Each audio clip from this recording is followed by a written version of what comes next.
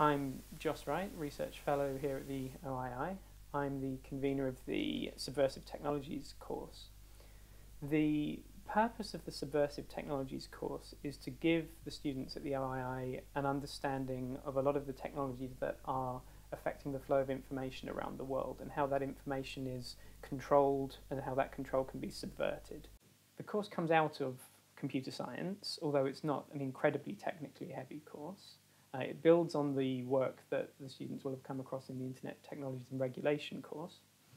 The idea in general is that we will cover how the internet works from the perspective of security, from the perspective of control of information, and gives the students an understanding of the capabilities of these technologies, the affordances of these technologies, and how they're used on the modern internet.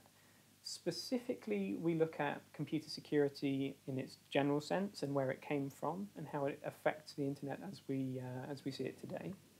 We look at cryptography, what cryptography actually does, what it actually means, what the realistic capabilities of cryptography are. We look at computer hacking, how it's done. We look at the reasons why people hack into computers.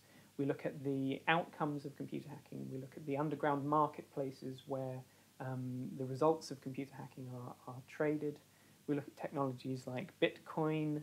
We look at internet filtering and blocking and how that's used to censor information around the world, and technologies that allow people to remain anonymous online.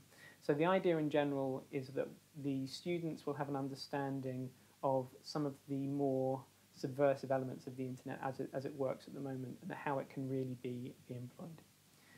The course takes place over 8 lectures.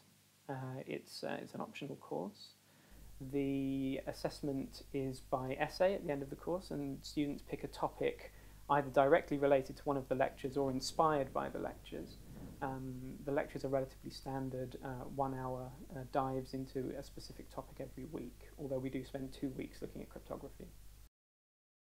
The reason ultimately that I decided to convene this course was because I see a lot of students coming through the OII who are going on to work in policy, to work in advising government, having significant effects around the world. And I view that as a relatively heavy responsibility. And when I see some of the decisions that are made without much understanding of the technologies that go around security, computer hacking, and many of the things that the more nefarious things that can happen on the internet, I see some very poor policy being made. And the idea of this course is to give people an understanding so that when they influence decisions, when they make decisions regarding security and control of information, they have an understanding of the realities of the technologies, the realities of the threats, and how effective policies can be made in this area. So if any of those topics are of interest to anyone, then I very much hope that I'll see them in the Subversive Technologies course.